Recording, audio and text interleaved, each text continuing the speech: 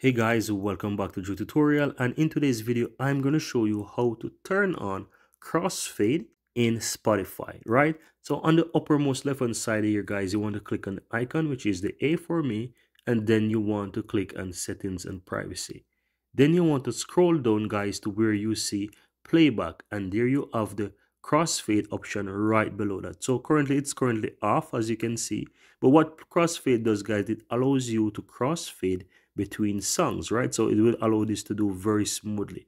As you can see, mine is currently off, but if I want to turn this on, all I have to do is just slide it to the right? And as you can see, I'm sliding it. So that will show me the how many seconds I want to crossfade my music there. So as you can see, that's up to 2 seconds, 3 seconds, and so forth. It goes all the way up to 12 seconds there. So if you want to enable a crossfade guys between songs, you can just easily do that by choose the amount of seconds that you want.